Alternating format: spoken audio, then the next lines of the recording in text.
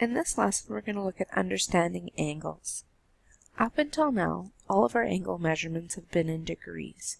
We've made sure our calculator is in degree mode, and that's just the way it's been up to this point because that's what we're used to using, and that's how everything's set up for us. At this point, we're going to start looking at another measurement, another unit for measuring angles, and that's called the radian. That's right here.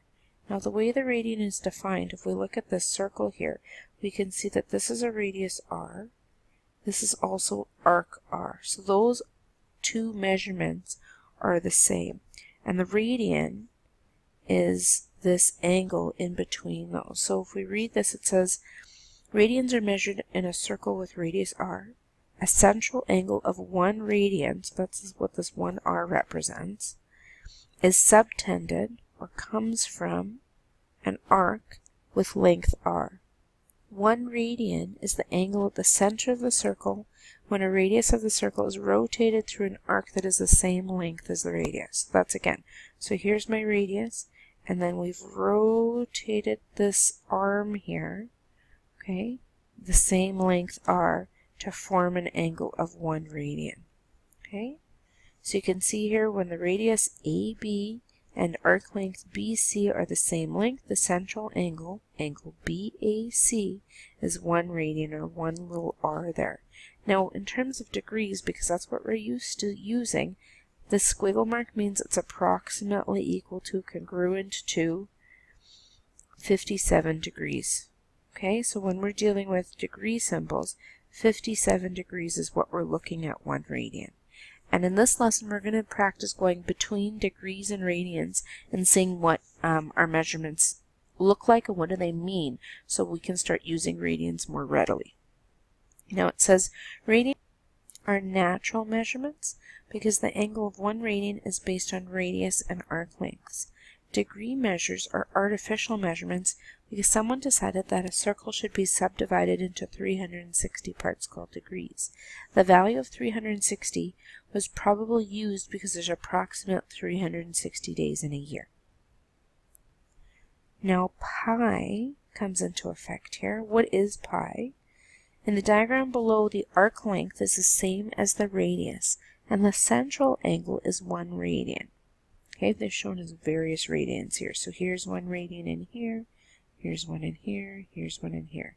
But this little guy, this isn't 1 radian, that's 0.14 of a radian. Okay, so we're seeing here that 180 degrees is equal to pi radians. So when we say pi radians, that is a measure. So this all added up together is either pi radians, or we can call that 180 degrees, which is what we're used to using. Now if we add up all the little pieces here, we've got 1 radian here, plus 1 radian here, plus 1 radian here. Add those up, well that gives me 3 radians. And then this little piece here we said was 0.14 radians. So if we add that, 0.14 radians, well together that's 3.14 radians.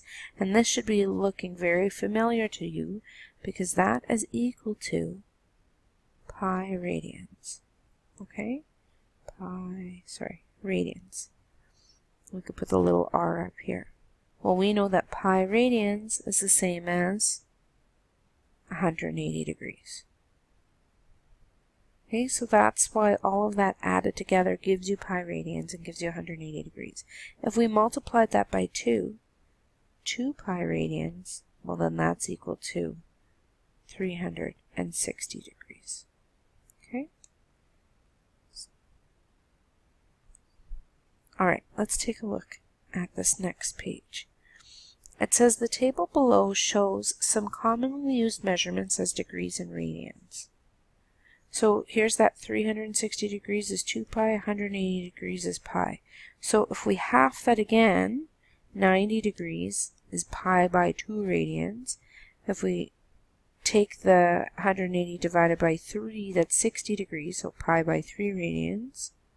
180 degrees divided by 4, that's 45 degrees, or pi by 4 radians. 180 degrees divided by 6 is 30 degrees, or pi by 6 radians. Now, these we'll see more when we're dealing with a unit circle, and some of you might have seen that if you've dealt with the unit circle before. We don't deal with that too much in this course, but you'll see those are very commonly used radians. Now, all of those have equivalent measures in decimal form. So if you look, we know pi is 3.14, and you can go from there.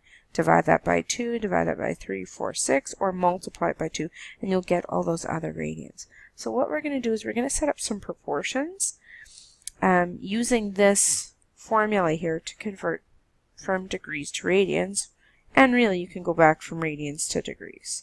So the easiest conversions you can use is that pi radians is 180, or 360 is 2 pi, and we'll use those interchangeably. Now there's quite a few examples, so what I'm going to do is I'm going to do one, show you how to do the first one, and then I'll give you the answers for the other ones. So you can hit pause on the video after we go through the first one, try them on your own to make sure you understand the concept, and then press play and check back with the answers, and that's what I'll use throughout this whole lesson. Alright, so the first one says, convert the following to radians. So they're giving us 50 degrees. So if I use this formula up here, I'll just put it into view so we can see that. For A, number of degrees, well, we're given 50 degrees, and the 180 degrees is there. I'm just substituting the 50 for the number of degrees, and the 180 degrees is given. Setting up my proportion, we want to know how many radians, that's my question mark, that's what I'm trying to solve for, if we know that 180 degrees is pi. Okay, so that's how we're setting up the proportion. We know those values, we're given 50 degrees, and we want to know how many radians that's equal to. So whatever mathematical version you want to use in order to solve for R, so you can use cross multiply and divide, you can use multiply both sides by pi to get rid of the denominator. You're using algebra to isolate R and to solve. Okay, so let's go ahead and do that. If I multiply both sides by pi, multiply this side by pi, the pi's cancel out, and I've got 50 pi divided by 180. Okay, so R is equal to 50 pi over 180. Now if we want this in decimal places, you'd have 50 pi, pi is right here, divided by 180 degrees, and you'd get this decimal place. And you can round to 2 decimal places. So that would be approximately 0.87 radians. Okay, so R is equal to 0.87 radians. And that would be your final answer. So go ahead and try B and C as well to make sure that you can do that. For B, you should get 4.71 radians. For C, you should get 7.33 radians. Number 2 says convert the following to degrees. So same idea, using the same formula, but now instead of being given the degrees, we're being given the radians. So how would we do this? For A, I've got the degrees is unknown over 180. I know that this is 5 pi by 4, and that's all over pi. So first of all, I'm going to simplify this. I can see that my pi's are already going to cancel each other out. So I'm left with d over 180 degrees is equal to 5/4. At this point, all I have left to do is get the d by itself. It's divided by 180. Opposite would be to multiply both sides by 180. Those cancel. Put that in my calculator. So d is equal to 5 times 180 divided by 4. You get 225, and that's a measure in degrees. So 225 degrees. All right, go ahead and try B and C and then check back. All right, so for B and C, you should have noticed there's a little bit less work to do because you didn't have that fraction in there. All you had to do is multiply both sides by 180 degrees, and then you get your answer. So for B, 72 degrees, and for C, 602 degrees. Notice what we're using for units, the little circle there for my degree symbol, and the little R up top for your radians. Now you'll notice for radians that R is sometimes not given, but for degrees that circle is always given. You can see for these ones, they're known to be radian measurements even though those little R's aren't there. All right, let's take a look at the next example. The measure of angle PCA is 1 radian. Calculate the measure of angle PCA in degrees. Well, at the very beginning, I already told you what 1 radian was equal to, and we said it was 57 degrees approximately. But where is this coming from? So let's have a look. If we use the same formula that we were using for the other questions, the same proportions, we want to know the number of degrees, knowing that 180 degrees is the same as pi. And we're given that we're trying to solve for 1 radian. So if we solve for D here, multiply both sides by 180 degrees, those cancel. So I'm left with D is equal to 180 divided by pi. Well, what is that in our calculators? 180 divided by pi, and there's your 57 degrees, 57.295. So if it's to 2 decimal places, we would get 57.29, so 57.30 approximately. So that's where that 57 degrees is coming from. All right, example 2. It says calculate the value of each angle in radian measurement. Well, we've done that before. But now this is different. It says leave as an exact value. So if I go back here for a minute, this is what they're asking for when they say leave as an exact value. So they want it in pi radians because there's no decimal places there. There's no rounding. That's why it's called an exact value. Whereas for these ones, well, because of that pi, right, we have decimal places, we're going to round that. So that's what they're asking for here. So how exactly do we do that? Well, we start the same way we started all the other questions. So I've got degrees, and I want to change to radians. Using that same formula, I've got 90 degrees over 180 degrees. I want to know how many radians if pi is 180 degrees. So start the same way and solve for r. So I'm going to multiply both sides by pi. So those go away. And I'm left with 90 pi over 180 is equal to r. And really that's fine. You can leave it right there, and that is already an exact values. The next step you can take, if you want it to look like those other ones, is reduce your fraction. Okay, so 90 over 180, that's 1/2. So that would be the same as pi over 2 is equal to r. Okay, or 1 over 2 pi, if you want to do it that way. 1 over 2 pi is equal to r. However you want to do that, it's up to you. But both of those are valid answers, just one's a reduced fraction of the other. Okay? Now, if you need help reducing your fractions, if it's something that's not really working out nicely, just a reminder in your calculator, if I had 90 over 180, that would automatically put it as a decimal place. That's another way you could have written that 0.5 pi. However, sometimes you'll have a trailing decimal. So if you go into math, frac, enter, it would give you that 1/2 pi.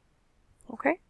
So go ahead and try B and C and see what you get for exact values in radians.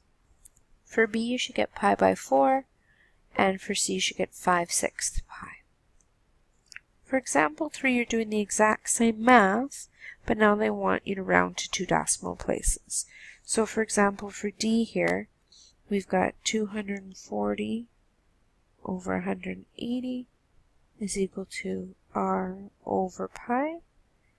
Solving for R, I've got 240 pi over 180. Plunking that into my calculator, 240 pi divided by 180, 4.19 to 2 decimal places.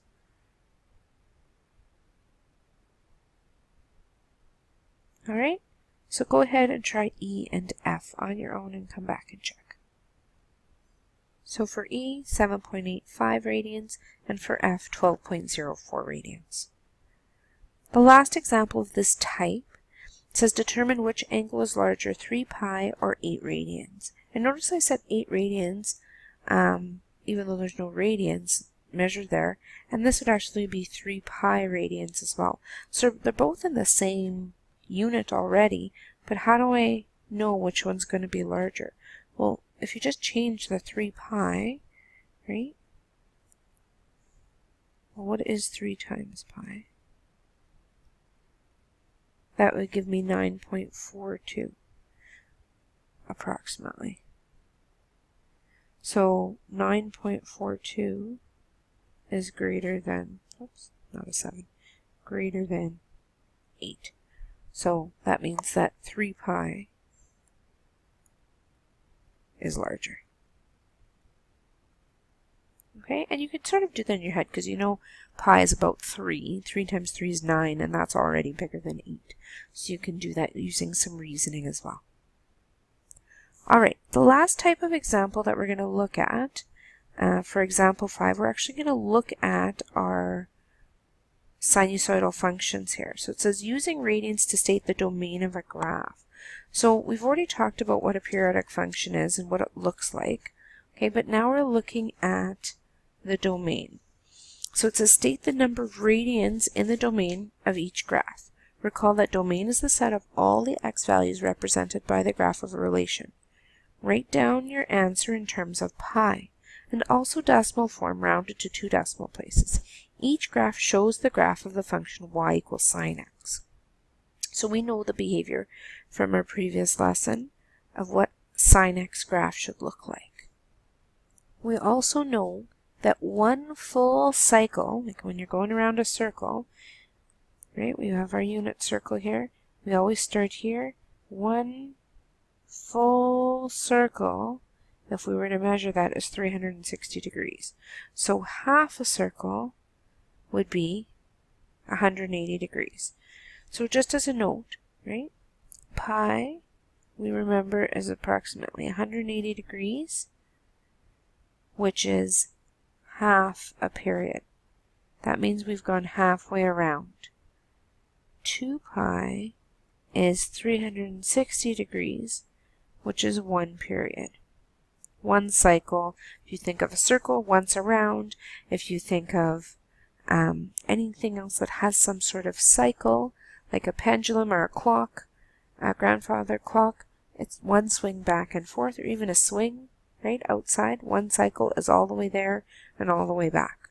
Okay, so when we're looking here at this graph, I can see we've started here at 0, and then I've gone part way, and then that would be 1 full cycle. So this here is 0 degrees. This would be 180 degrees. So here's 360 degrees.